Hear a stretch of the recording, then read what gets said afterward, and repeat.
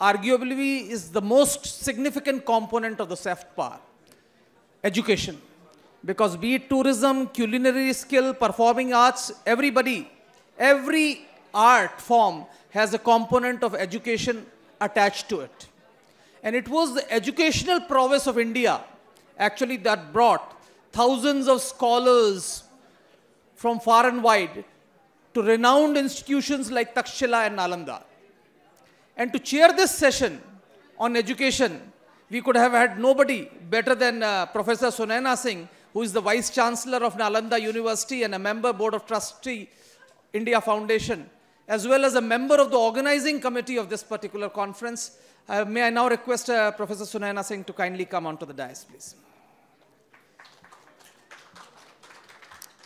I'll now request Dr. Tatiana Shaumyan, Head Center for Indian Studies, Institute for Oriental Studies, Russian Academy of Sciences, who has published more than 200 publications in Russia, India, USA, Great Britain, etc., including a very well-known book, The Image of Russia and India, Past and Present, which was published in Moscow in 2011 in Russian. And Russia seeks to revive the Primakov triangle with India and China in the Global Dialogue Review. May I request Dr. Tatiana to kindly take her place on the dais. Our next speaker is Professor Shaunaka Rishi Das. He is the founder director of the Oxford Center of Hindu Studies, a lecturer, a broadcaster, and a Hindu chaplain to Oxford University. Rishi Das has taken a leading role in the systemic development of Hindu studies as an academic subject. He founded Europe's first theology college in Belgium. He was also appointed by the Government of India to sit on the International Advisory Council of the Auroville Foundation. I now request Professor Shaunaka Rishi Das to kindly take his seat. Our next speaker, you are well familiar with this, Professor Subhash, who is the Regents Professor of the Electrical and Computer Engineering at Oklahoma State University and a Vedic scholar. His research has spanned the fields of information theory, cryptography, neural networks, and quantum information. He has also worked on archaeoastronomy and history of science and on art. He coined the term quantum neural computing, which is a theory of consciousness that is partly classical and partly quantum. His books include Mind and Self and The Nature of Physical Reality. He was there with Sadhguru in the inaugural session. I request you to kindly take your place. Our next speaker is Sri Ramdas Lam, Professor Ramdas Lam, who is a religious professor at the University of Hawaii, where he's been teaching for 30 years. Prior to entering higher education, he was a sadhu in the Ramananda Sampradaya for nearly 10 years. During that time, he had resided mostly in northern and central India. Ramdas Lam's scholarly research has focused on low-caste religious movements in central India, on Hindu asceticism and monasticism, and on the traditional practices of yoga. I'll now request Professor Lam to kindly take his seat. And our final speaker for the day of this session is Mr. Carpentier de Gourdon, who is currently the convener of the editorial board of the World Affairs Journal, a quarterly publication dedicated to international issues, sponsored by the Kapoor Surya Foundation, New Delhi. He's also a consultant to Infos India Industries Limited, a company founded and chaired.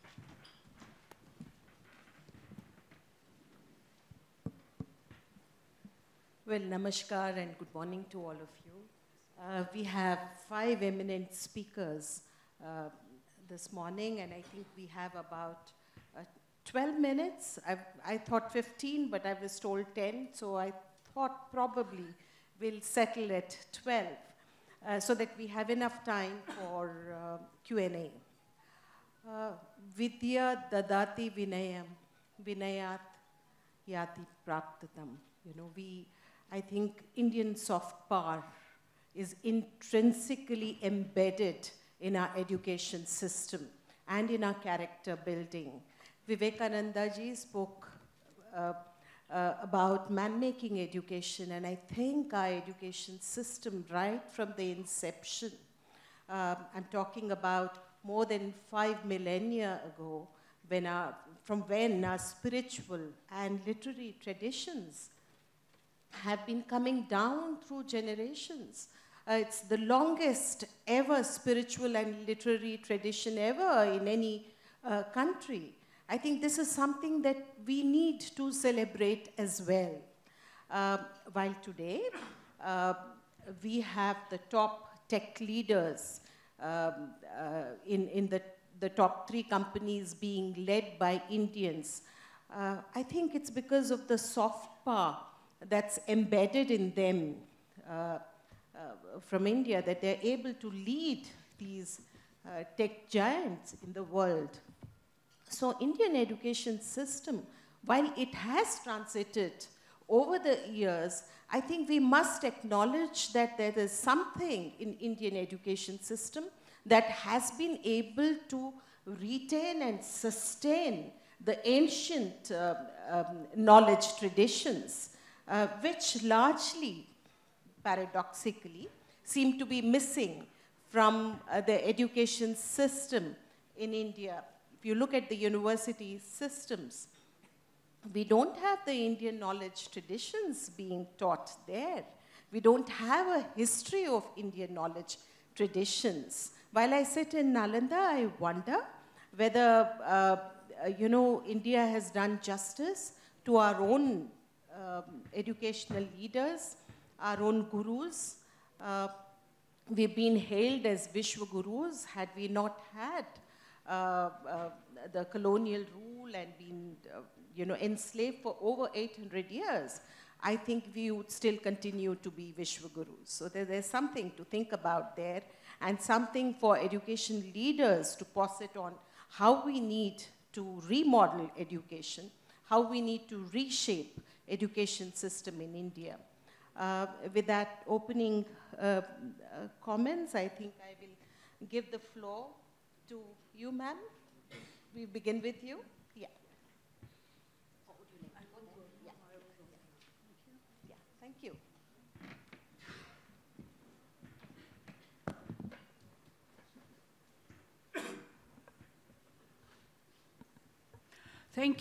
Thank you very much. First of all, I would like to express my deepest gratitude to the organizer of this conference for the kind invitation, and I think that it is a very big honor for me to participate in that.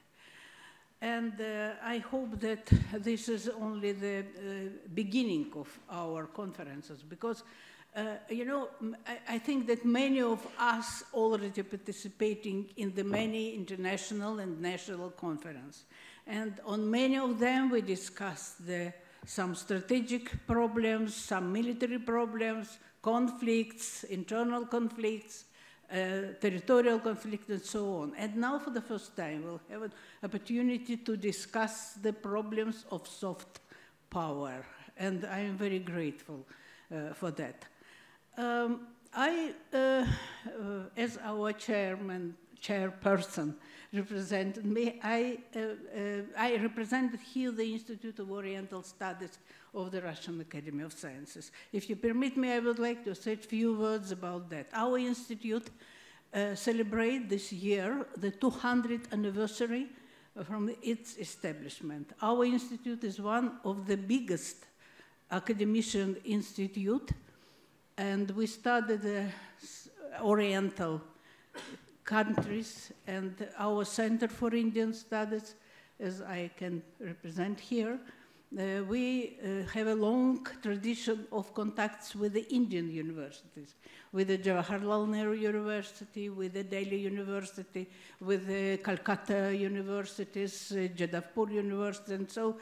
And I think that it was very big contribution to our joint studies, which we had long time. And I also teach in the Moscow University in the Department of World Politics. And I, unfortunately, would like, I don't want, but I should say that in the past we have many Indian students in our universities. It was in Soviet times.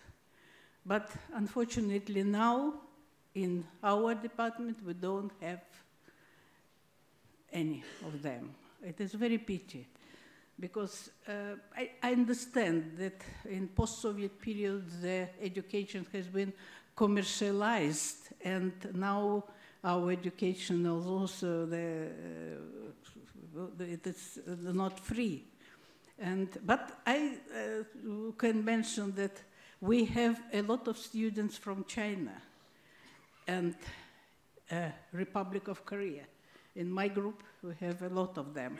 But unfortunately, we don't have Indian students. And I think that we should think about that in future to change this position, this situation.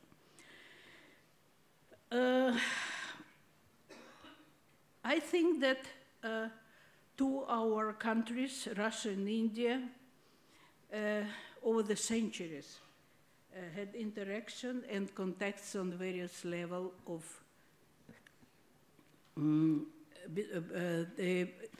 I should say that we did not have any contradictions or conflict situation in the relationship between our two countries. Our relationship characterized by friendship and mutual understanding, and there has never been a need to use hard power and against each others.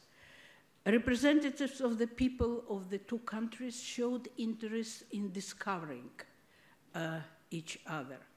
I would like only to mention, to remind, that in the middle of the 15th century, Tver merchant, Afanasy Nikitin, one of the first European, traveled to India 30 years earlier than Vasco da Gama, found the sea road to this country. His way lay from Tver, where he began his journey along the Volga to the Caspian Sea, and then through 3 seas to India, on the west coast of which, in the south of Bombay, he landed in 1471. Afanasy Nikitin left a detailed description of his trip and stay in India. His book, The Journey Beyond 3 Seas, is published in several languages and serves as an excellent source for studying the history of the establishment of Russian-Indian relations and life of the people of India. At the turn of the 18th, 19th century, the activity of talented musicians from Yaroslavl, small town near Moscow, Gerasim Lebedev, who lived in India for 12 years, contributed to the expansion of knowledge about India. He went there in 1785.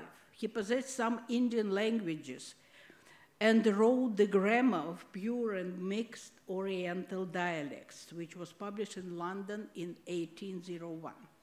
He gave a detailed description of the beliefs, manners, and customs of the Indians founded in Calcutta in 1795, the first European theater.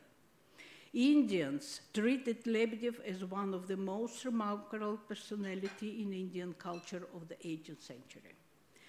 The scientist, bacteriologist Dr. Hafkin became widely known in India, to whom the world owes the discovery of the vaccines against cholera and plague.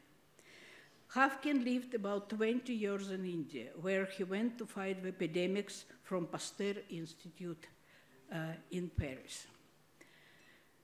The essential aspect of soft power is related to the culture of the country, its language, the level of scientific achievements, the attractiveness of its education and healthcare system, as well as its social economic model as a whole. The instrumental aspect of soft power includes specific institutions through which the essential aspect can be manifested. Various charitable foundations, governmental and non-governmental organizations, mass media, scientific and educational centers. Despite the fact that the post-Soviet Russia came in enough difficult economic and social positions, Russia's soft power has remained its foundation. The popularity of Russian elite theater, literature, academic music, recognized the merits of the USSR in the victory over Nazism, as well as a high level of authority of Russia in matters of space exploration.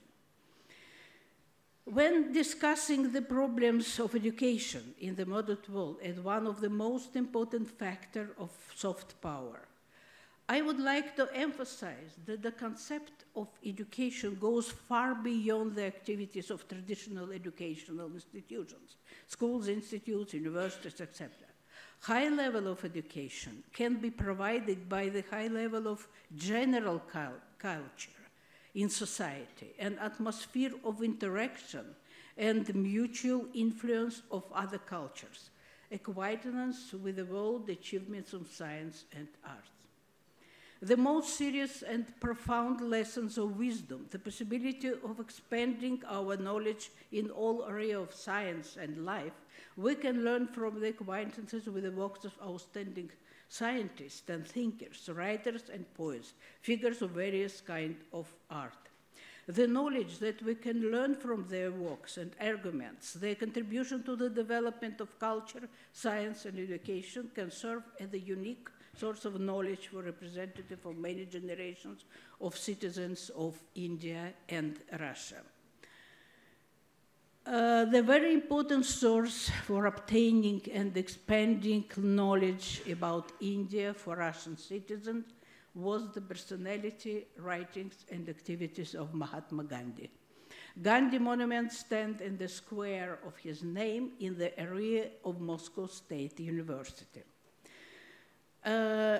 The success of Mr. Gandhi's policies associated with the deep inculture of the principle of nonviolence in Indian culture. The central concept in Mr. Gandhi's conception are ahimsa and satyagraha, and is called the avoidance of killing and doing harm of all living begins by action, words, and thoughts. I think that that is really very important for the soft power, for our relationship.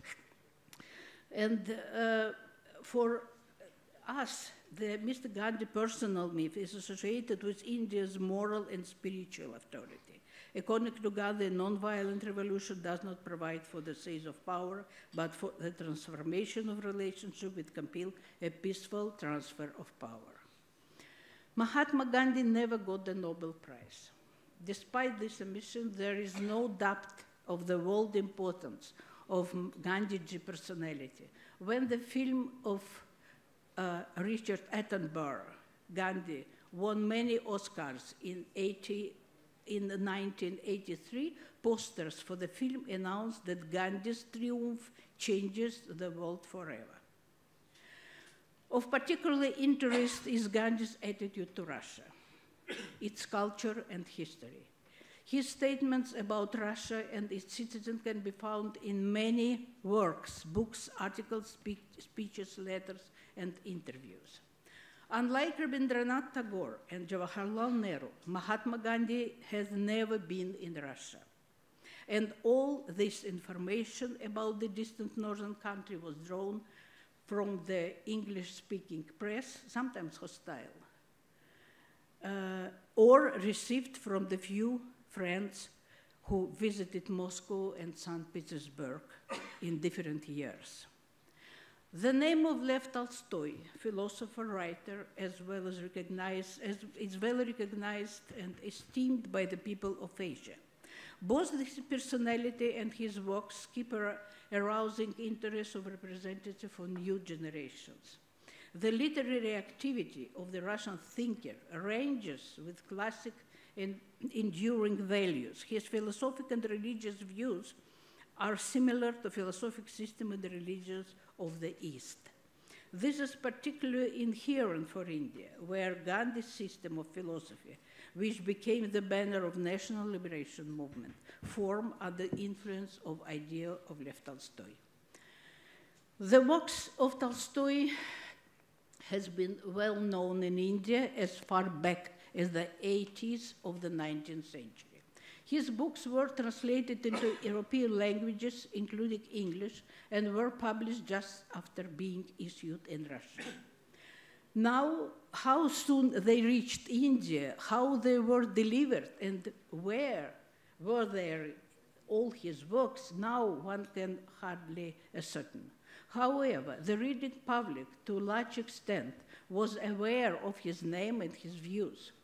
Not only the impressions of his books translated into English were available, there were many publications in Indian newspapers and journals. Sometimes in newspapers, a specific citation or passages from his book preceded the topic to be discussed in a certain articles. His fiction was less popular than the articles of ethical, philosophical, religious issue, and his short stories for common people. Being introduced to the ideas and statement of Lev Tolstoy, some Indians were impelled to address their questions, requests, quiet to the Russian age. Before sending his first letter to Tolstoy, Gandhi published a series of articles about the Russo-Japanese War and the revolutionary events in Russia in 1905-1907. He compared the situation in Tsarist Russia and British India and the position of broad segments of the population of both countries. He wrote, "We are poor and the Russian people are poor. We bear the burden of taxes and have no voice in the decision of state affairs. The same thing happened in Russia." He came to this disappointing conclusion.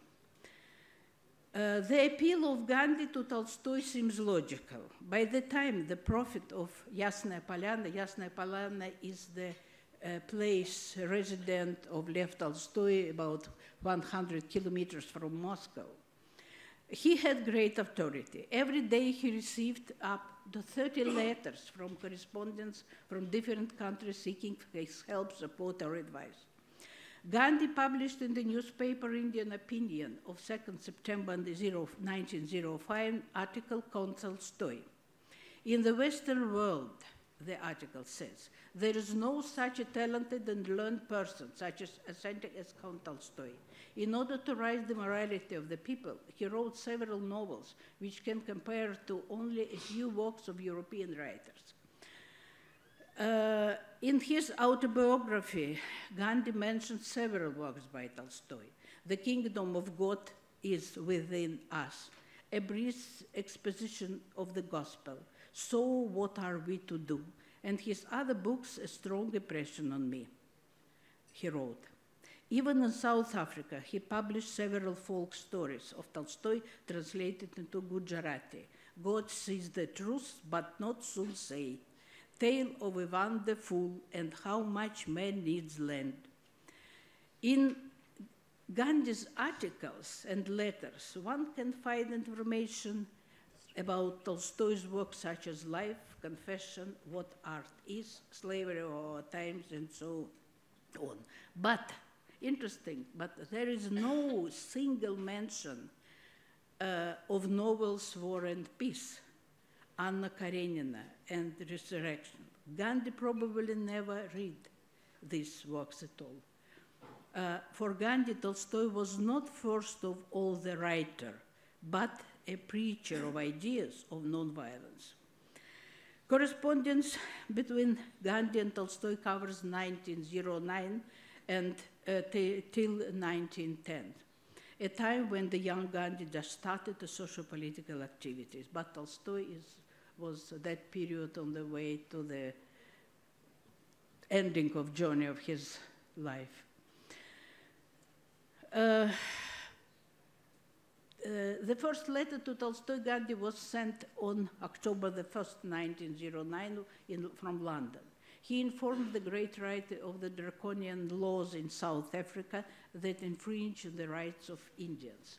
I felt that submission to law of his nature, that inconsistent with the spirit of true religion, he writes.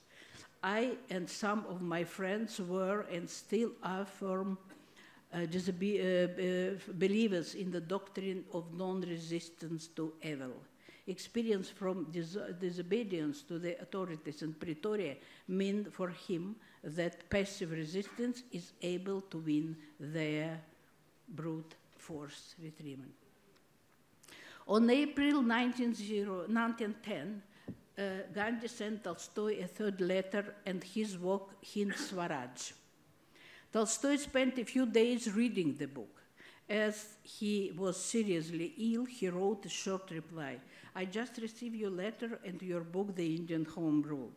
I read your book with great interest because think the questions you treat is in the passive resistance, a question of greatest importance, not only for India, but for the whole humanity.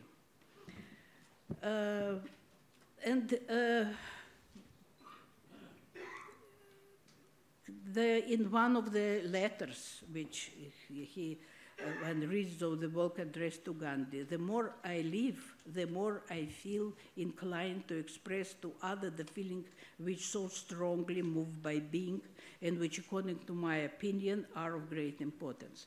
That is what one calls non-resistance. It is in reality nothing else but the discipline of love undermine the false interpretation. Yes. Yes. Of course, I would like to conclude that recently in Moscow, the Russian edition of Gandhi's Outstanding Leadership, written by Ambassador Pascal Alan Nazaret, was released at the Institute of Philosophy of the Russian Academy of Sciences.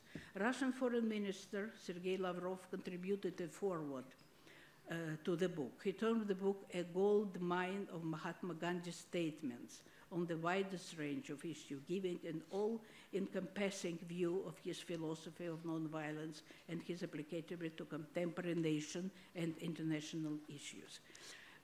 I think that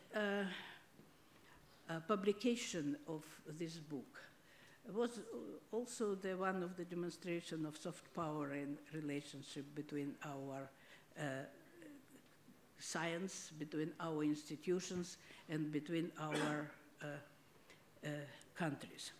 I think that this relationship of our great thinkers of India and Russia and give the best example of the soft power and many aspects of our life and educational problems as well. And I think that in future, I hope that we will develop our relationship with the Indian Center for Soft Power, with the Indian Center for Soft Power and Indian Foundation, and Russian Academy of Sciences, and Russian Center for Indian Studies. Thank you. Thank you, Tatiana. Thank you very much for the presentation. And we've seen the all-pervasive influence of Gandhiji in Russia, just as we have grown up reading Tolstoy, Dostoevsky, and Maxim Gorky in our growing years. Thank you. Well, next I invite Dr. Shaunaka Das, and he's going to tell us about the development of Hindu studies in Oxford University and his journey.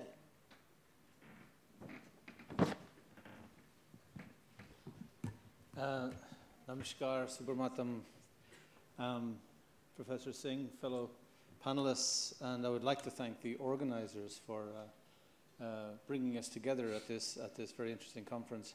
I wasn't actually going to talk about my journey. I can, but you'd be very bored. I thought, considering the context of the conference, I would deliver my presentation with the soft power of diplomacy. And then I remembered that I was Irish. So I thought, who am I kidding? So I don't aim to offend with my remarks today. I want to offer them with concern and care, and I pray for your blessings that I can. Education is global and universal. Sorry? Yeah. Education is global and universal, and as we've heard, it's not Indian. Yet India can contribute profoundly to the global knowledge base, to sustainable influence in thought leadership, and to global decision-making. Indian seers and sages offered us their thinking and example to the Loka Sangraha, for the welfare of all, for a global and universal welfare. This is the ethos of learning in Indian traditions. how will we define education? So I'm looking to a non-Hindu to define Hindu education or Indian education for us. Albert Einstein said, education is not the learning of facts, but the training of the mind to think. And here we make a distinction between training, which is cramming for an exam, and education, which means learning how to think. India is a global player in many fields, but not in humanities education, especially regarding its own thought and culture. It can be, and I would propose that it should be. Indian literature is full of examples of excellent educational practice and clear principles underpinning education. I would mention two principles, that of Acharya and Icha, meaning desire. The story of Acharya, I first heard the concept of Acharya when I was 9 years old in Ireland in the 1960s. This is the power of Indian soft, the influence. My brother came home and he'd been smoking cigarettes. And my mother had this mystic power that she could discern these things very quickly. He walked in the door and she just looked at him and said, "You've been smoking cigarettes." And she started to chastise him. And my father turned around and said, "You can't chastise him." And the house went silent. This had never been said before to my mother, that she couldn't do anything. My father had picked a perfect time, educationally. Then he went on to tell a story, and many of you may have heard this story. He told the story about Gandhi. I've heard it in other contexts as well. The story he told was that a woman went to Gandhiji with her child and said, "Gandhiji, please tell my child to stop eating so much sugar." And Gandhiji said, "Bring him back in 3 days." So she brought him back in 3 days, and he said, "Now, Beta, listen to your mother. Don't eat so much sugar. Always be kind to your mother." And then the mother said, "Well, why did I have to come back in 3 days?" And he said, "Because 3 days ago, I was also eating sugar." As such a powerful message, such a powerful principle of education, what it means to educate, one who teaches by example, Acharya. And it is, without doubt, the essential principle behind education in an Indian context, maybe in any context. And also, I would suggest, the essential principle behind good government. Icha means desire, but in the context of the Bhagavad Gita, it means choice. So in the Gita, Arjuna has a nervous breakdown. He falls apart. He turns to Krishna and said, "Help." And Krishna starts to give him all kinds of choices. Now this is the Bhagavad Gita, the Song of God. So from a religious point of view, we expect God just to tell him what to do. Bas. The whole thing is over in 2 minutes. But that's not what happens. He gives him all kinds of choices. Some of them are quite ridiculous. He says, if you don't fight, people will think you're a coward and they'll laugh at you. A totally materialistic perspective. And he gives him all kinds of other choices, and yoga and sitting down on a deerskin and looking at the tip of your nose, and Arjuna, a Kshatriya, kind of goes, "I can't do that." And he says, in my opinion, you could consider this, you could consider, in my opinion, that God has an opinion. And at the end, he says, now deliberate on this fully and do what you wish to do. Do as you desire. He gives him choice. This is not a dogmatic text. This is not a doctrinaire text. This is a revolutionary form of educational theory. Now, let's take it into the home. Your child is going clubbing for the first time. Now, you know when they go clubbing, it's sex and drugs and rock and roll. And you don't want them to be involved in that stuff. So you tell them all the things they're not supposed to do, and the things they are supposed to do, and to be home by 11 o'clock. If you're not home, you're grounded, etc. But what if you had a sensible conversation about sex and drugs and rock and roll so that they could think about it? So when they get to the party and someone says, try this, it's fun, try it, it's fun. Because that's not a choice. That's just pressure. What if you've actually given them choice? This is the practical application of such a dynamic educational theory. Imagine bringing that into the schools of India, giving children actual choice, critical choice. Global education and learning should be global, but it's not. Indian intellectual culture, its theories and methods of critical thought, are not being seriously studied anywhere in the world, especially in India. How then can we have a global dialogue about how to study Indian traditions and cultures? In global terms, the accepted norms of scholarship are not being questioned by Indian scholars.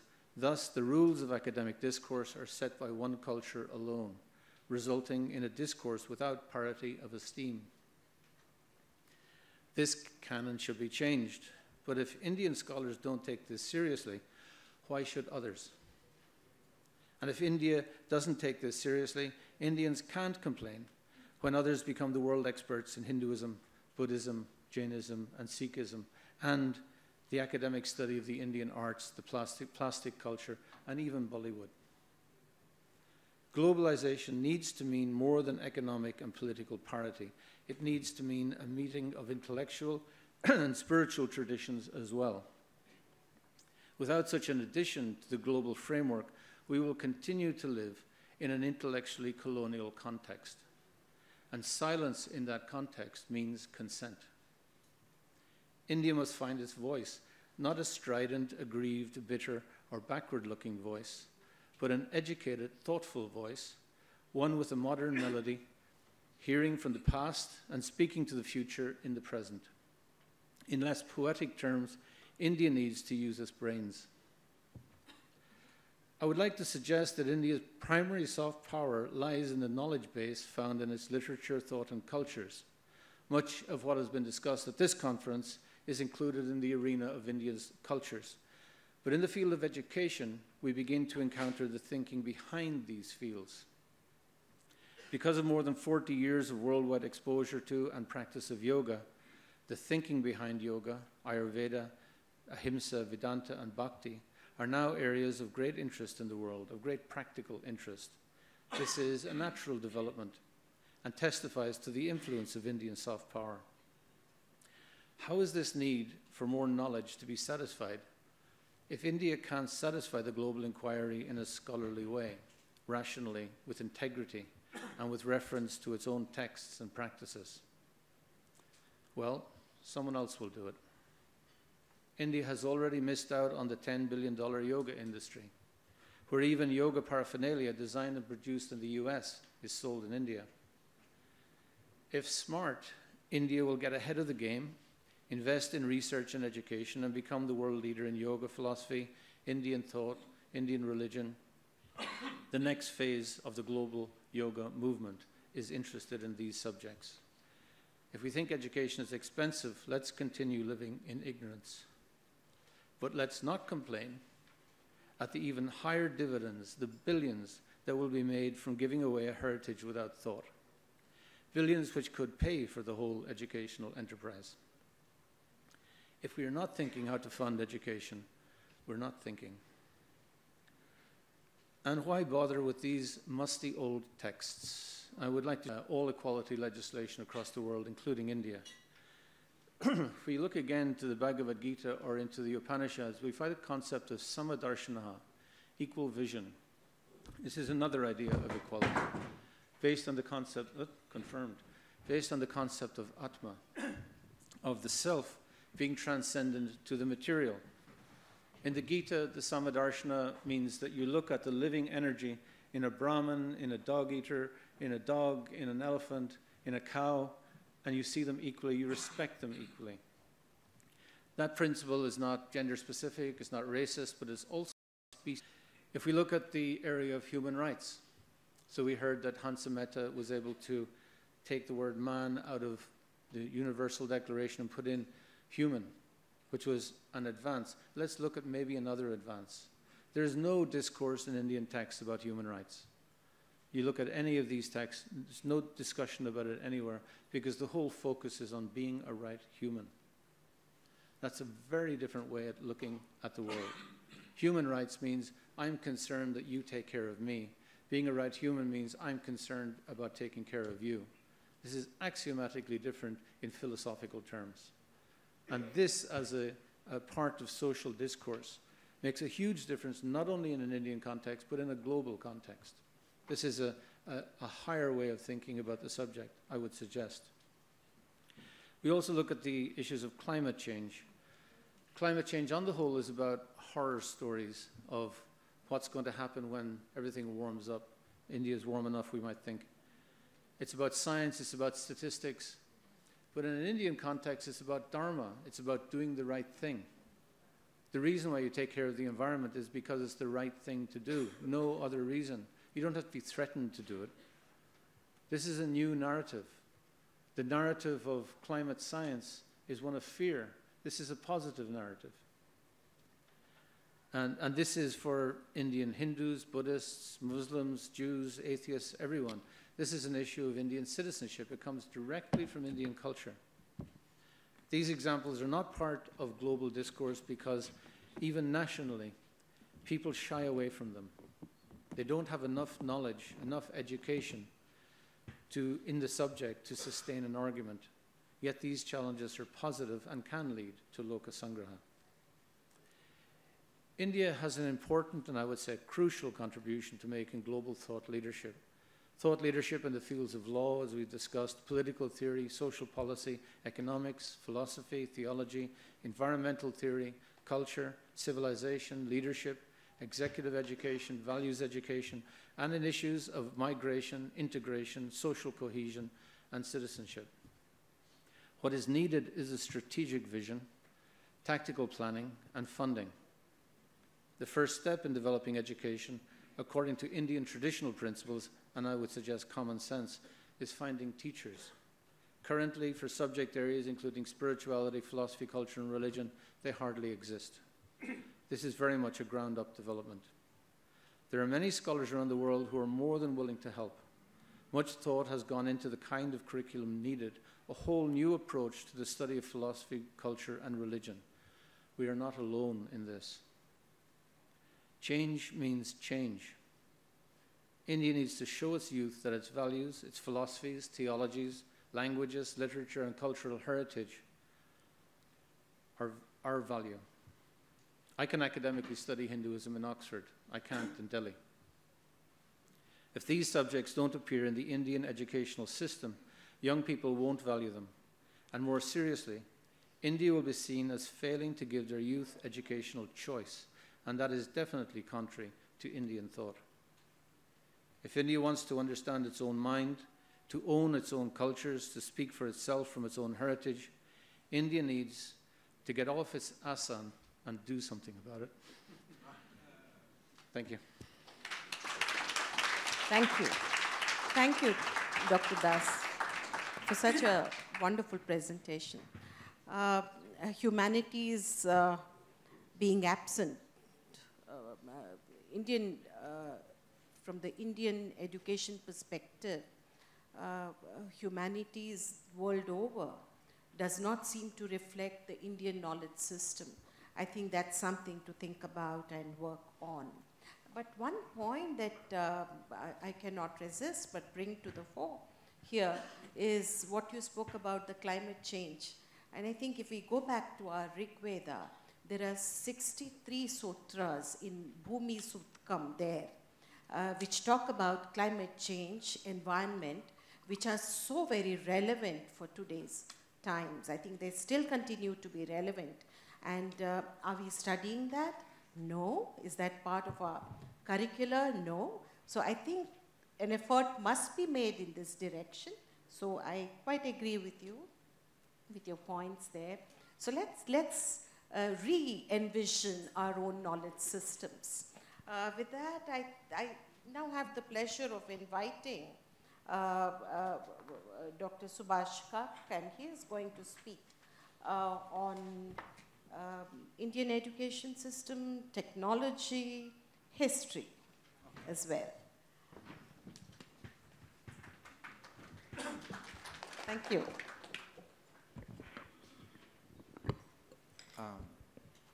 I'm going to take off a couple of points that Dr. Sunaina Singh made early on, that her university and other places, there may be courses being offered on Indian subjects, but there may not be enough of an interest amongst students, maybe just a few, but not the numbers that we want. So the question arises, why is that happening?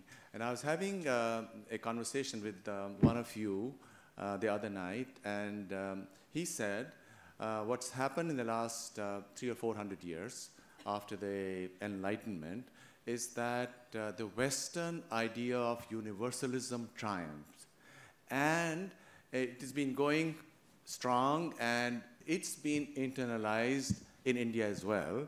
And although a lot of Indians, maybe everybody is aware of the Indian perspective, the Upanishads and so on, they think it doesn't have the kind of value that the Western universal narrative has. And therefore, they would rather do that. And maybe at some point in time in their lives, they would come back to it at a personal level. So this is the reason why I thought I would take this as a starting point to step back and look at the very premise of this claim of the triumph of Western universalism. And where does it stand now? And is there any place for the Indian view? Because I would like to make the case in the next 4 or 5 minutes that I have, that perhaps there is also an Indian universal perspective on the world.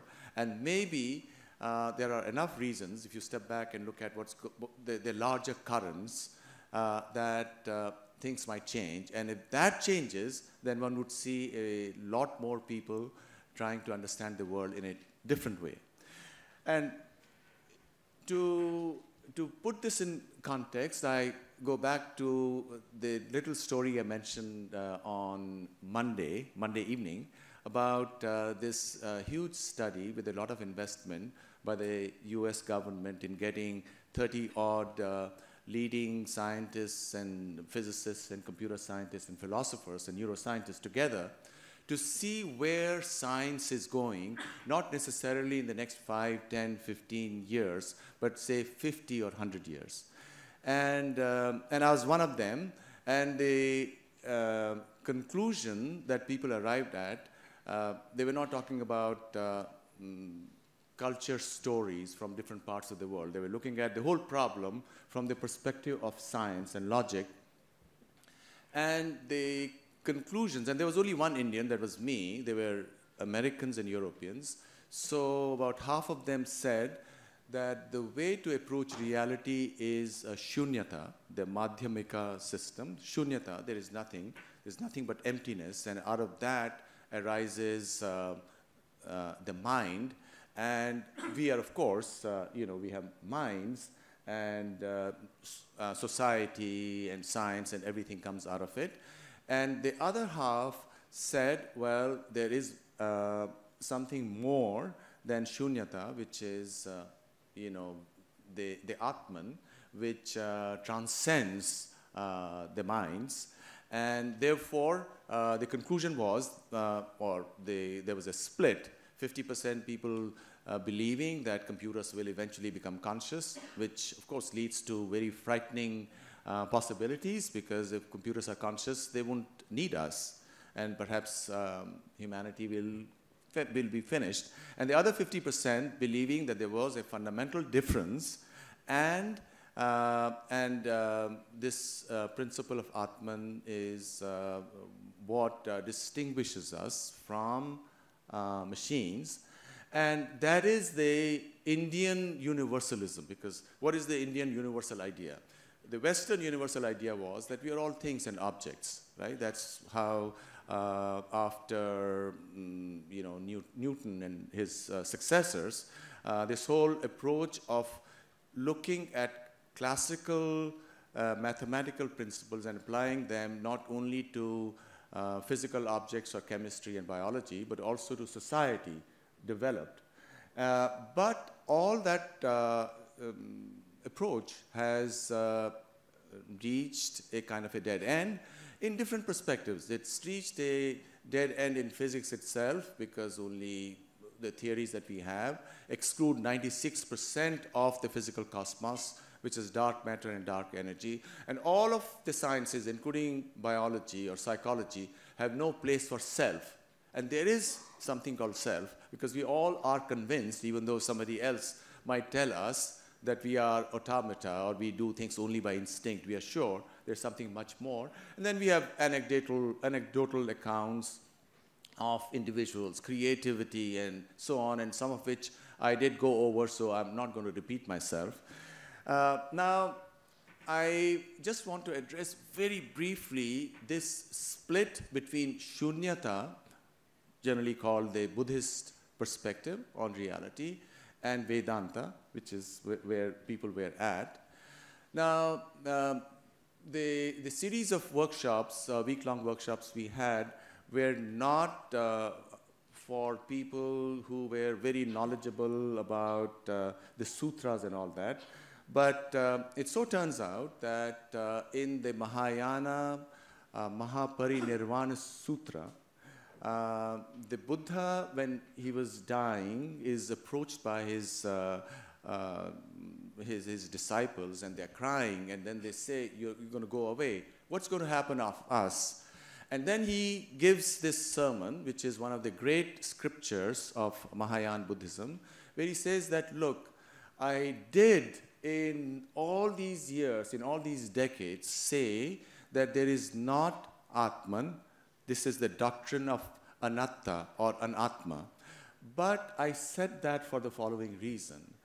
Just as a little baby who's being given the breast by his mother, let's say he falls sick, and this is the story, I'm trying to paraphrase it, falls sick, and the mother goes to the doctor. The doctor says, the baby should be put on this medication for so many days, and the baby should not have your milk.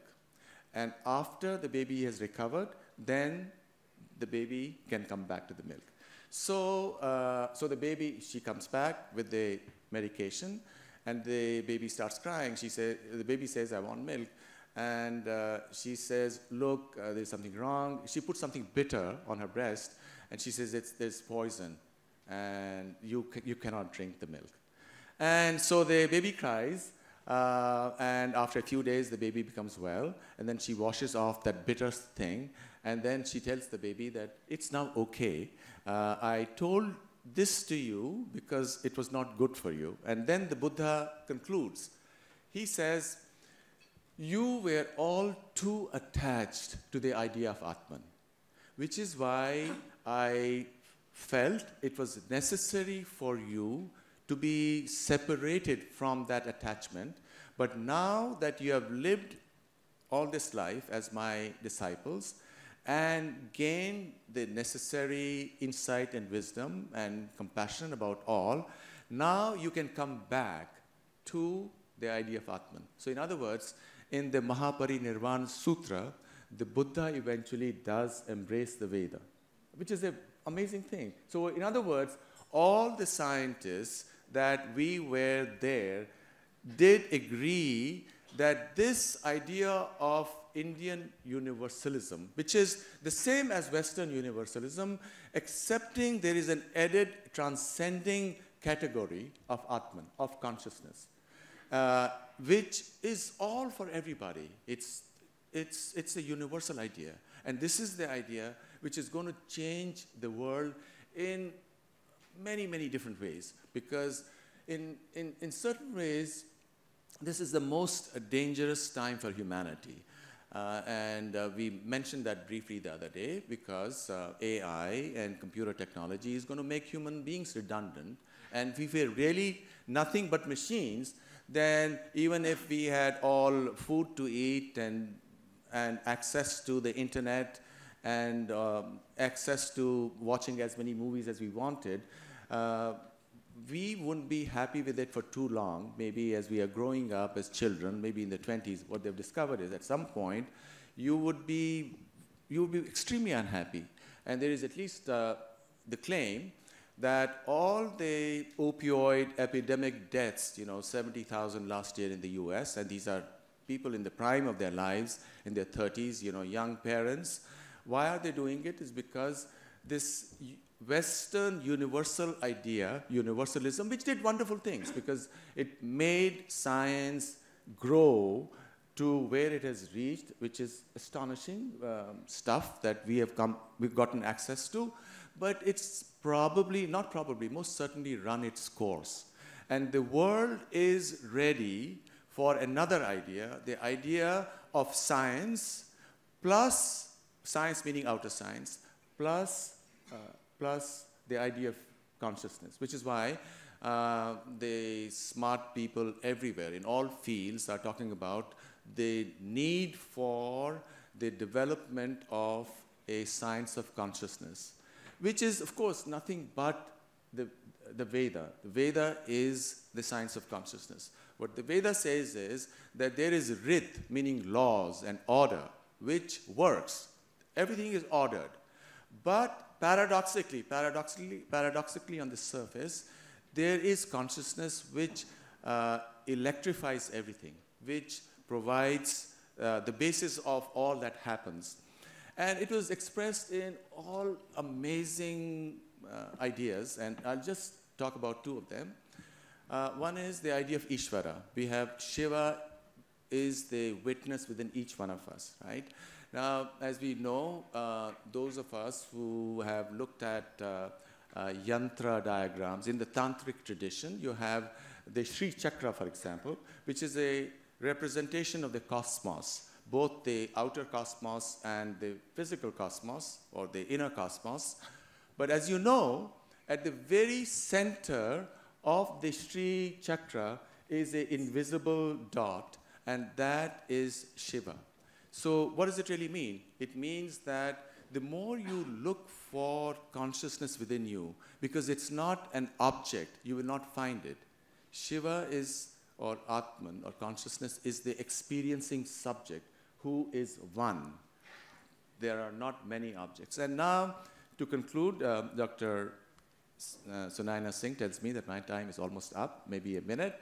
And we all do know that the astonishing advances in modern science were also informed by Indian ideas. Not everybody is aware of it.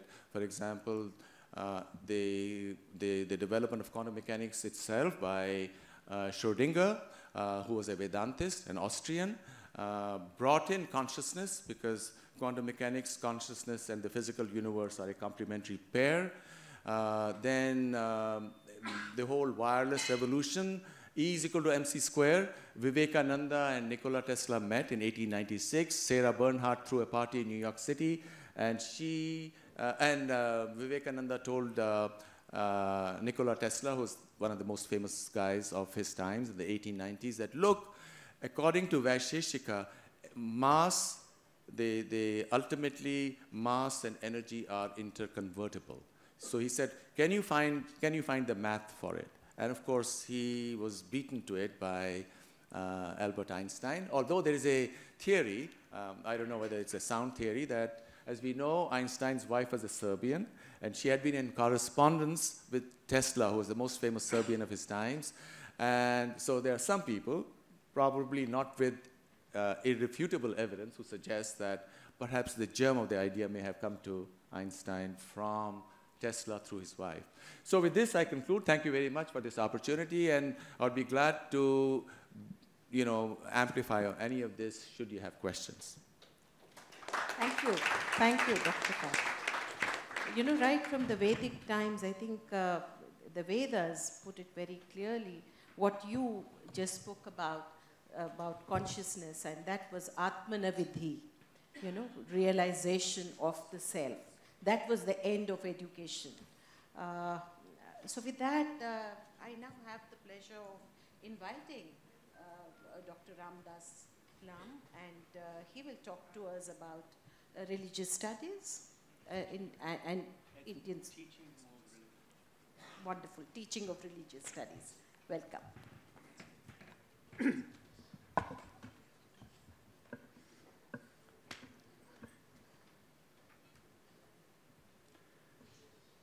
Okay. Thank you, everyone, for being here. Thank you for the organizers for this, for Dr. Singh for chairing this session. I want to start by saying that I'm going to reiterate some of the things we already said about education in India and the real paucity of what's going on here. Thus far during the conference, we've heard a lot of discussions about soft power, how it's understood, how it's defined, the ways in which it manifests and shapes the preferences of other nations and peoples, about, well, in this case, India, right? And of the different categories, culture is one of the most pivotal elements of soft power. And fundamental to utilizing this power is for people to understand their history, its development, its multiplicity, its beliefs and practices, its values. If I'm going to use soft power, I have to understand it. It is here we're learning about the history of the various indigenous religious traditions and cultures is pivotal, and yet in India it's not possible, as has been mentioned. It's almost impossible in government schools to get anything of substance about Indian culture, religious traditions, etc. And so this really prevents this. Without this knowledge, how are Indians supposed to truly understand their culture, historical roots, sources of and reasons for their cultural traditions? Without this knowledge, they can't tap into this form of soft power. Something has to change. Consider for a moment, India has long been an enigma for nations and peoples in the world. She has inspired intrigue, fascination, creativity, spirituality, self-discovery in the hearts of people all over the world. Of course, at the same time, she's inspired greed, jealousy, longing, and the egos of those wishing to possess her and her riches. For centuries, the latter have stolen and desecrated from her while suppressing and killing her peoples and attempting to kill her cultural traditions. Yet amidst it all, India has survived and flourished. And why is this? It's because of the foundational strength of culture. While her future lies on one level in the external wealth, power, and greatness that is increasing daily, the foundation upon which any lasting success will be built is the deep cultural traditions from which, through which India was built, and that fostered and facilitated her growth and her survival over the last 1,000 years. It was mentioned earlier on in the conference that the last 1,000 years is a sign of the decline of India, and I think the last 1,000 years is a sign of her survival amidst all of the external forces attempting to take over and destroy her. So my talk today is going to specifically focus on this aspect of culture, how and why it should be learned and what it can do to offer the rest of the world. Long before people in the other parts of the world turned within for the purpose of self-discovery, that process began in India. It began in Indus Valley, Saraswati valleys that we know of. Excavations point to the presence of various aspects of yoga, developing in a culture that also focused on purity, sense of equality, nonviolence. While tribes of peoples in most of the other places of the world were warring over their neighbors for basic material wealth, Indians were learning to look within. This is one of the main reasons why India fascinated almost everyone who came to know about her. Her people, her traditions, her wealth. As Professor Singh kind of mentioned, accurately pointed out, this wisdom is not being given to Indian students today, and this has to change. As a professor of religion at the University of Hawaii, and I've had about 11,000 students, 10,000 at least. I've taught basic world religion course. And I teach 3 types of courses. This first course is an intro level to world religions. And a second is a focus just on India. And then the third is a graduate level where I focus on different aspects of India. In the first, students begin by learning about indigenous religious traditions, those born in the culture of a people, usually in a particular geographic environment, and how these traditions have developed their beliefs and practices in order to create a life of harmony within their communities. And of all the indigenous traditions in the world, Hinduism is the largest. And so therefore, it becomes an important vehicle for students to learn about how to study indigenous traditions and how they can manifest and diversify.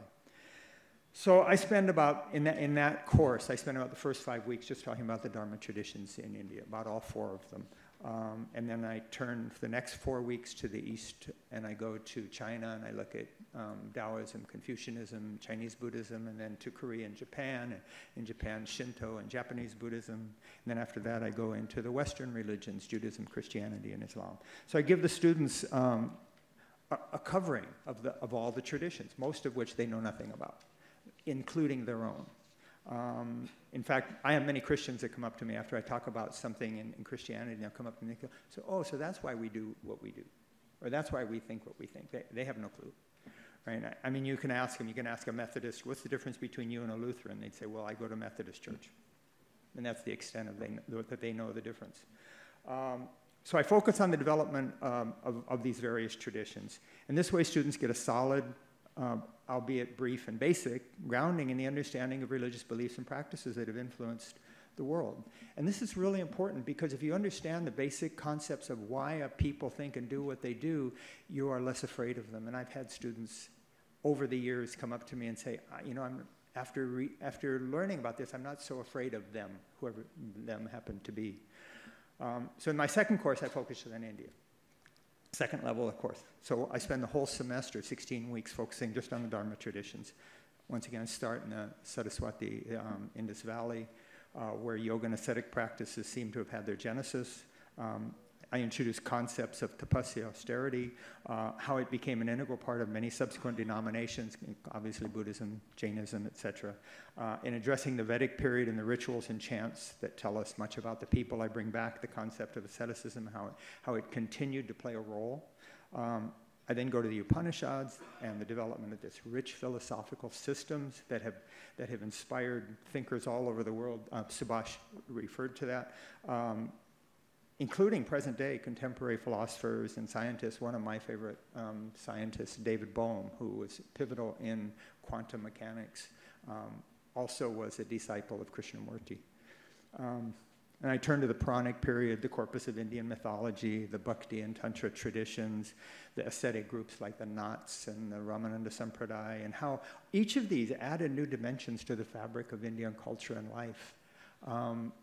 As my students are learning about this, I can see their eyes opening up and I can see their minds expanding and understanding India in a very different way that they learned in their history class. The next tradition that I introduce is then Sikhi or Sikhism. And here I tell the students about all of the 10 gurus, about their lives, their teachings, and also what's important, what led the tradition to adopt a militaristic aspect of it in order to survive the attempts by foreign rulers and armies to destroy them. And I give a context for that development. And then lastly, I look at British colonialism and how successfully it took over not only the land of the people, but the mind of many Indians. Macaulay convincing all Indians that English is the only decent language and you should give up your other languages, and many Indians have done that. And so we see that being played out today. The last course I do is a graduate course. I focus on specific aspects. So for one semester, for example, we'll just talk about yoga. Another one, we'll read Bhakti poets. We'll read Surdas. We'll read Mira, Tukaram, Tulsidas, etc. And in this way, my students are able to really go in depth in studying about these traditions. The reality is that Hinduism and the other Dharma traditions are the only major world religious traditions in the world today that are not taught by their own people in their own homelands. So in America and in the Western world, Judaism is taught by Jews, Christianity by Christians, Islam by Muslims, Sikhism by Sikhs, Buddhism by Buddhists, and everybody else teaches Hinduism. No Hindus, except for some of us. You know, we had to be reborn, we had to be born with a foreign body in order to be able to teach religion, for some reason, Hinduism. And, you know, whatever works, I guess, you know. But that's what we're trying to do. And there are many of us that are really, that are attempting to do this. What I bring into my courses is that, and that what I think people can learn from the Hindu tradition is the concepts of religious diversity, of tolerance, of nonviolence, yoga, self-control, inner search for enlightenment. They all have their birth in the religious cultures of India. So let me make a proposal. First, elementary school levels. Students should be taught basic concepts about religious cultures. Something as simple as festivals and things like this. The Hinduism today, and many of you know that, the the temple on Kauai, near my island.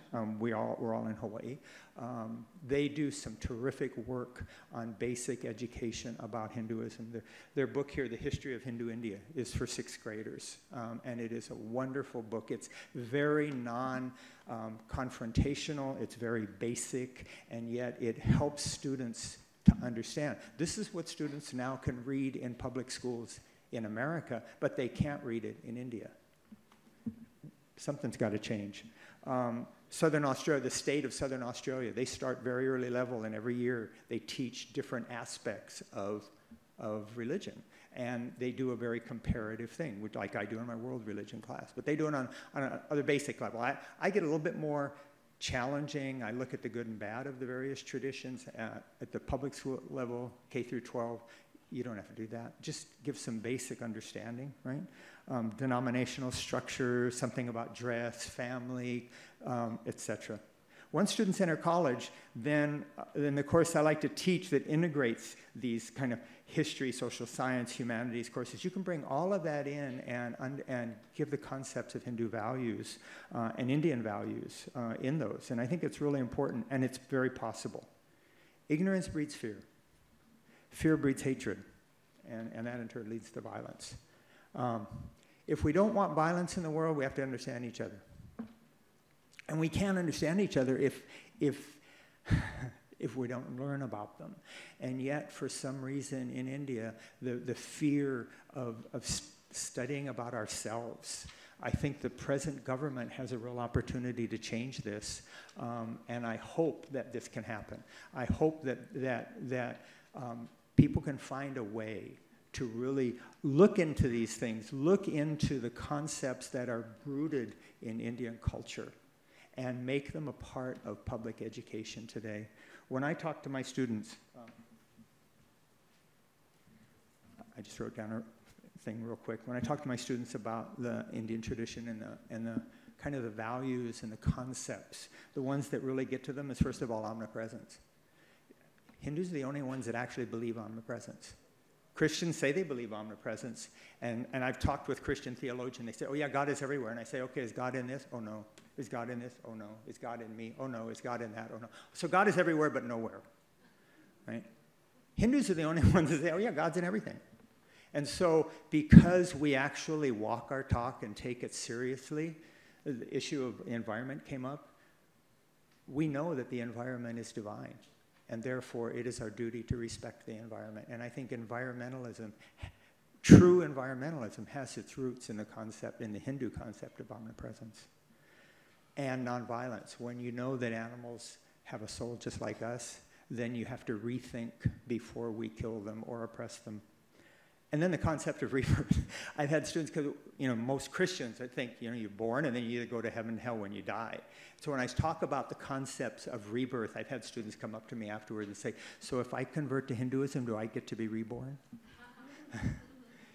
I tell them, yeah. You don't have to convert, you'll still be reborn. Anyway, and because of that, there's no concept of hell, no permanent hell. And that is what so many of the Western traditions used to scare people. I mean, my cousins, I was raised as a Catholic. I thought I wanted to be a priest when I was young. Fortunately, I read Gandhi when I was 8 years old, believe it or not. I was given a little kid's book on Gandhi, and I read it, and I decided that's what I wanted. Because those basic concepts of nonviolence, those basic concepts of truth are really important. And our students are getting it. Our students, we're able to share that with our students. They can't get it here, and we need to do something. And hopefully, we can all support a proposal to the government to help that process. I know that there's many in the government. I know Ram Madhavji is here, and I know that he supports an openness and a way of thinking that I'm talking about. So I hope this can happen, and that's all I have to say. Thank you. Thank you. Thank you, Dr. Ramdas. Yasya Devi Parabhaktir Yatha Guru, Yatha Deva Tatha Guru. I think that's exactly what you have just explicated to us, because India is enigmatic. I think there is need to look at Vedic studies or Hindu studies and Indian education system needs to be remodeled and reshaped, where we do give respect to our own texts. I think that's the end of what you have said. And now I have the pleasure of inviting Dr. Kom.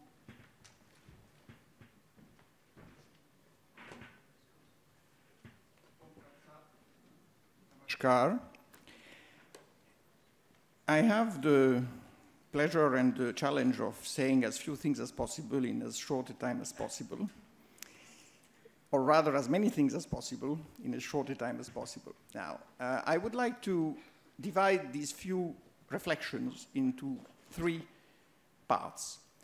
The first would be a very quick reminder of what India has contributed and essentially created. Because when we talk about soft power, the highest form of soft power is authority, not in the sense that is normally understood now in politics, but rather authorship. What has been coming from you, which essentially means from the higher self. And whenever we define education, I like to quote Dr. Radhakrishnan when he said, education is fulfillment of yourself and offering of yourself to the Supreme, Ishvara Pranidhana. So it is yoga. And unfortunately, this has been largely forgotten world over because there is no sense of what the connection between you and the Supreme is in the dominant global culture. So how to bring it back? Some speakers have pointed to the testimony of science and to its inevitable conclusion that you cannot educate the individual self if you do not bring it into harmony, rhythm, with the higher self. And rhythm generates both rhythm and rite, ritual. So it is our work today, in the light of the ecological crisis and of the knowledge crisis, to go beyond aparavidya into vidya vidyanam, the knowledge of knowledge. Just as we have to be conscious of our consciousness, we have to be aware of our knowledge and therefore of our ignorance. So the limit to knowledge, the self-acceptance of the limit of our knowledge is fundamental to having real knowledge. And that's why it proceeds, as it were, by negation. But in practical terms, if we look at the connection between the highest reality and the achievements in this world, we see that India has been a continuous source. We know about China, Japan, Southeast Asia, Central Asia, but we should also know about its impact on Greece through the Yavanas, and even before through the various peoples such as the Kassites and Mitannis. And the fact that Christianity was born not into a Hebrew background as such, but into an Aramaic background. And Aramaic was spoken as far back as northwestern India.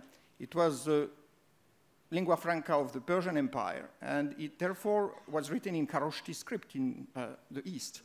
And through that, you can understand why a lot of the teachings, or so-called Gnostic or esoteric teachings of the Christos, of Yeshua, were actually directly derived from both the Hindu and Buddhist perspectives. I mean, when he says, I and my Father are one, that is very much Tattvamasi.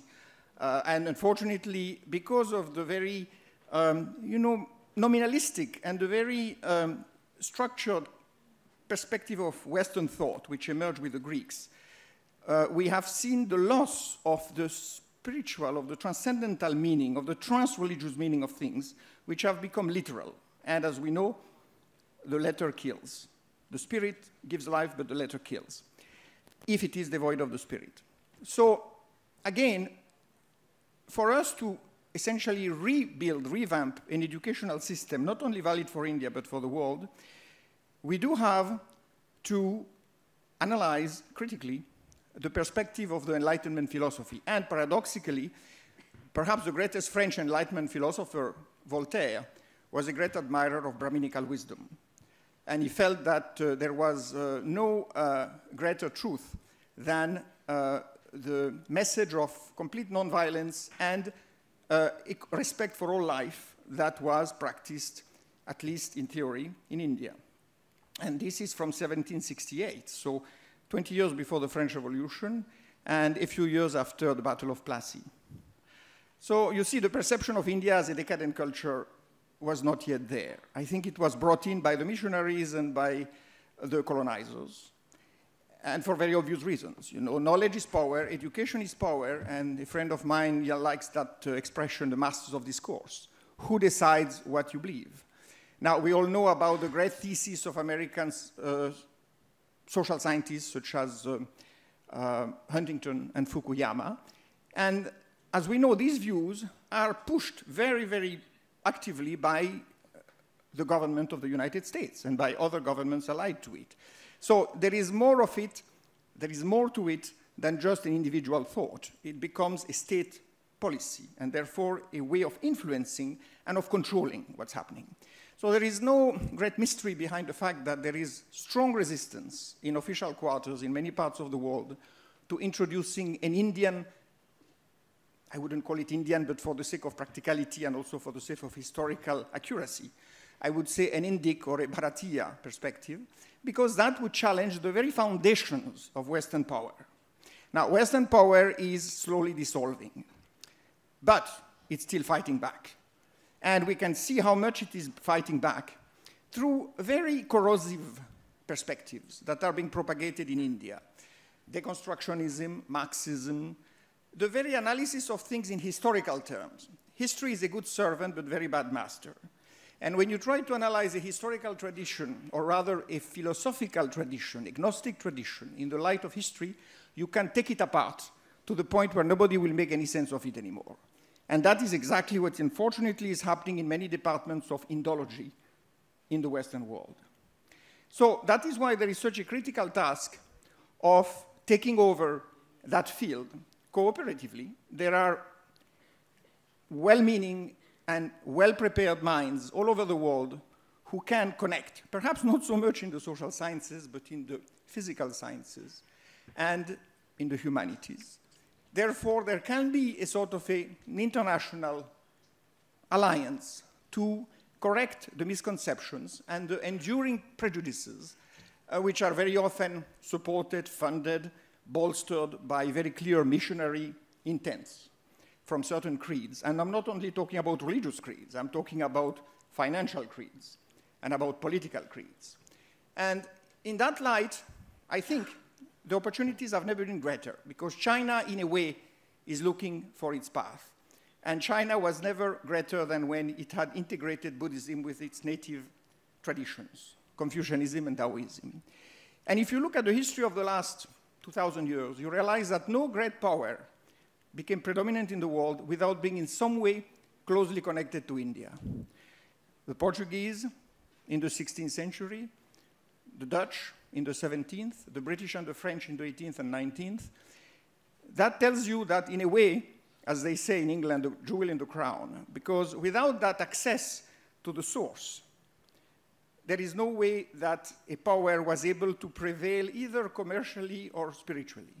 And that's what's happening today in the US with essentially the deep penetration of Indian people and Indian ideas in the high-tech industry. I remember in America when I first went there in 83, I heard a young entrepreneur who was starting a company called Apple. And he was already talking about his trip to India and about how that had essentially shaped his approach to high-tech. Now, there are many other examples. Most of them are not well known because, let's face it, in the West, not too many people at level in the rungs of power are interested in propagating this because it goes against a fundamental belief, which is the supremacy of Western Enlightenment rationalism. That, however, is changing. So, riding that wave, I think that, after all, you know, yata pragnam, hi sambhavam.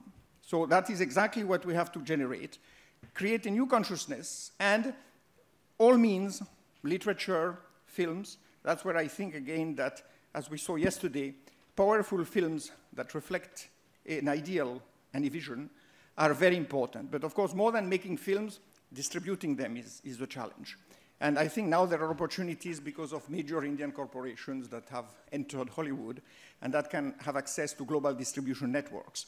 Otherwise, you know, as it was said yesterday, very few films actually are watched by anybody who is not an Indophile. So that has to change. But of course, the spirit of Indian films also has to be conducive to what we want to achieve. Just like books written about India have to reflect the core. You know, otherwise, if you are just reading about social problems in India, crisis in India, and all the things that shouldn't happen, it doesn't exactly serve the purpose.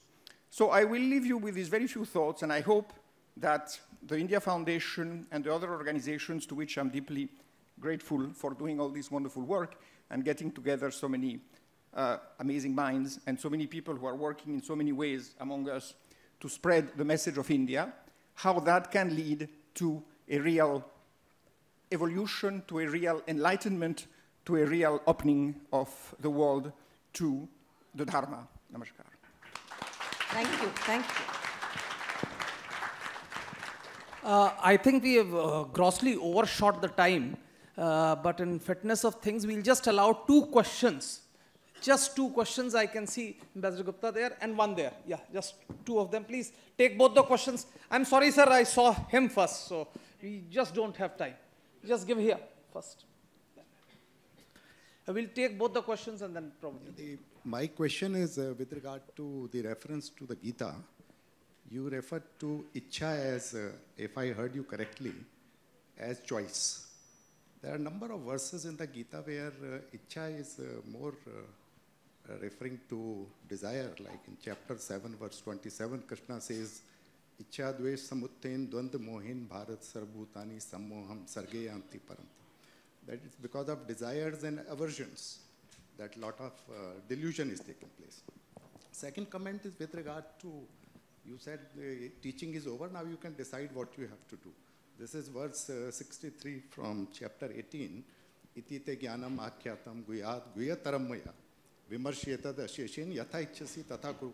But as Madame said, the Gita is quite enigmatic because the verse 61 of chapter 18 is in fact the 675th verse. 15 verses still remain. And one of the most powerful verses is the 66th verse where Krishna says, Sarv dharmani parityajya mamekam sharanam vraj. So give up all duties and surrender unto me. So any views on that? Yeah, we'll take the other question also. Please be brief.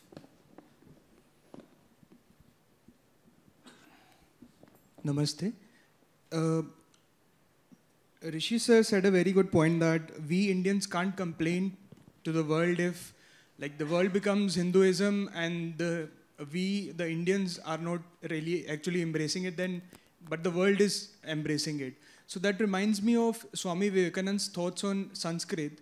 So he said that there have been many great legends who have been born here, and then they sort of gave the education or the right path to the Bharatiya people, but that couldn't survive for more than a century. And the reason was, he said that because we didn't have that culture, they couldn't build in that culture of our language, the Sanskrit language. So my question is that for us to sort of bring back what we had or to use our wisdom, can voluntarism, like doing voluntary work, can help there? Say, we have constitutional limits. So our constitution in some or the other sense won't allow us to bring back that knowledge right away. So my question is that will voluntarism help in some sense? I think Sunaina ma'am or someone else can continue. Yeah, final question. I think since he raised his hand, and I just probably give him that. This is more a sort of a remark to what Dr. Das has said, that India is not coming up with knowledge base which can be applied universally. You know, my take on this is, sir, that for example, this concept of soft power we are doing here, it is what like we are doing. We are adding Indian experiences about soft power to the knowledge of soft power. And that is itself is an achievement. A notion which is given by an American, of course, we are not trying to de-Americanize the entire concept, but yes, we are adding Indian experiences into it. because we are going to talk about spirituality, we are going to talk about language as component of India's soft power. The things which even Joseph Nye, won't have anticipated, that these could be the components or the elements of the soft power. So these are the things, we need to notice. We may not be able to give a sort of universal kind of, narratives, but yes, still, we are adding our experiences into many notions. Thank you. Okay, just on this point, I did say that Ichcha meant desire. In the context of the Gita, it meant choice in that context. And as an educational theory, that makes absolute sense. The Sarvadhamma Parityajya verse, Mamekam Sharanambraja, that's the principal verse of the Sri Vaishnava Sampradaya. It's a pivotal verse in the Gita, without doubt. But the fact that Krishna gave Arjuna choice, which is part of an intellectual tradition going back at least to the Upanishads. So there is an intellectual tradition to be discerned. And that intellectual tradition needs to be in dialogue with other global intellectual traditions. Otherwise, you're just taking an intellectual tradition from somewhere else without critical thought. And that's not helpful. It's not helpful globally because you're not able to make your contribution. With regard to the point about, the bigger point that I'm discerning from this is it's not about India going and reviving something from the past. That's gone. Forget about it. It's about progressing. And if you want to progress, coming to your point, sir, if you say introducing Indian things, well, I'm an Irish person having a Hindu experience. I'm not Indian. I'm never going to be an Indian nationalist. I'm an Irish nationalist if I'm going to be one, but I've given up the idea of nationalism as well because of Hindu thought. So people around the globe are having these experiences and they're saluting to India, but it's not specifically Indian. They're universal concepts. The reason why they're attracted to India is that India has been very good at expressing universal concepts and being non-sectarian and being non-partisan. So that's a tremendous ability. And this idea of pluralism has been the reason why most people in the West have been attracted to India. That's been said about Voltaire's opinion, etc. Going right back to Pythagoras. Every visitor has mentioned this, not only ahimsa, but the concept of pluralism, the fact that different religions live together. It's inconceivable for the Western mind where things are either or. I'm a Jew, you're a Christian, well, you're wrong. In India, it's I'm a Jew, you're a Christian, well, what do you do? And I look at your sadhana, and then I judge. Then I know what kind of a person you are. That's a very different concept. Educationally, knowledge-based, philosophy, culture, how do you practice that? Now, if, as was said earlier on in this conference, if you slap the label Indian on everything, you're just going to freak everybody out. Everyone's just going to walk away, because that's not pluralist, that's not non-sectarian, that's not non-partisan. The beauty of it is those things. So and this is inherent in an educational system, and I think going forward, and in Tamil Nadu now, the educational system is going over to English medium. What's going to happen to Tamil literature? I'm meeting young kids who can't read Tamil. The Tamil Veda, the Tamil literature is voluminous, tremendous culture. It's going to be lost, unconsciously, unthoughtfully. That's nearly a crime in terms of global heritage. So India has a tremendous offering to make to the world, but it really has to know what it's talking about. It really has to understand its culture and what that offering is, because it's really profound. And it will change discourse at the UN level. It will change discourse in executive education at every level of government, if it's done with a sense of grace and dignity and humility. And these are very much Indian principles as I see it. Could I add a comment? Okay. The issue of volunteerism. I think the best volunteerism you do is to volunteer your truth, your understanding, and everything you do. Right? Yesterday, when we had I approach it that way. And if we approach all of our lives with the idea that really what's truth is what's truth, and that's what we're really going to focus on. Dr. Ramdas, if I might, yeah. I think we can have that conversation over lunch. I think Sorry. we're overshot, and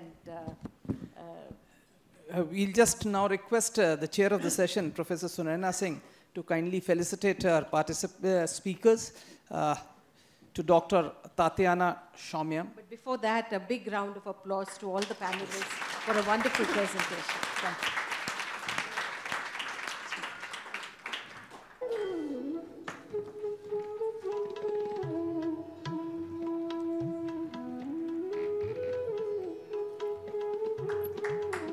Professor Ramdas Lam.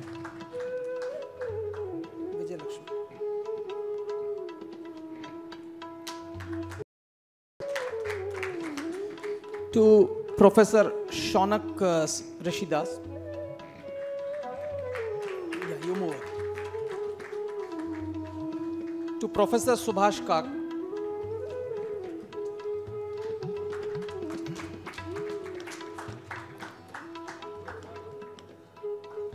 To Mr. Carpentier.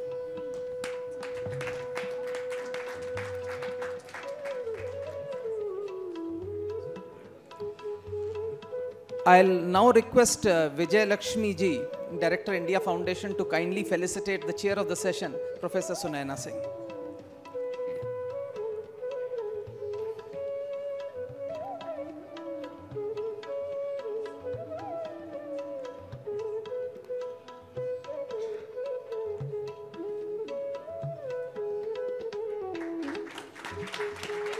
Photograph.